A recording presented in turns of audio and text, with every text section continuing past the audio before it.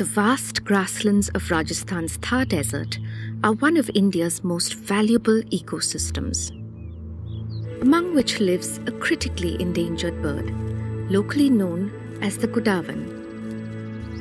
The great Indian bustard, royalty of grasslands and scrublands, it is one of the heaviest flying birds on earth.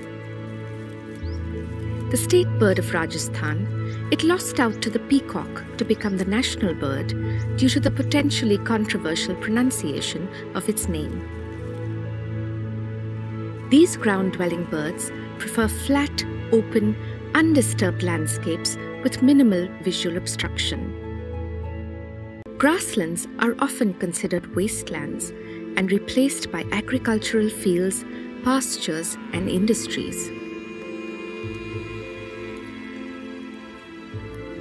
Bustards are ground-nesting birds and are severely affected by disturbances such as livestock overgrazing and free-ranging dogs.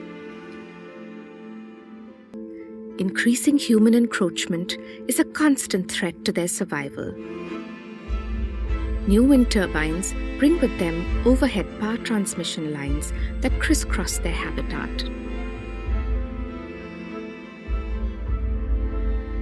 These low-flying birds have poor eyesight, and their field of vision does not allow them to see what is directly in front of them while they're flying.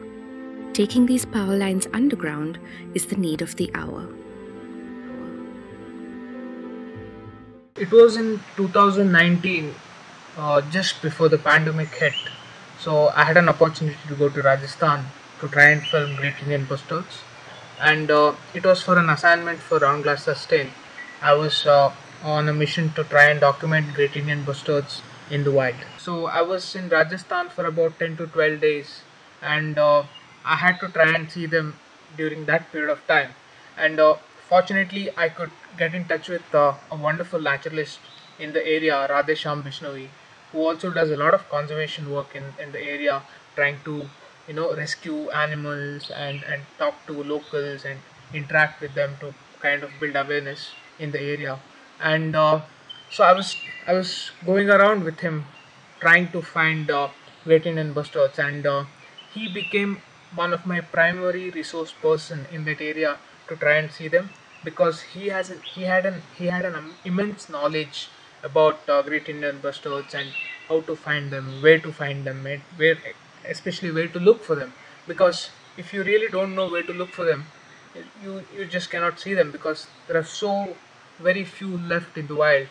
After failing a couple of days initially, we were in a place near Pokhran trying to see them in the wild, and yeah, we did manage to see them finally. It was a great moment for both of us. Even though it was not his first sighting, he was equally excited as much as me, and to see Great Indian Bustards right there in front of our eyes, roaming freely in the wild.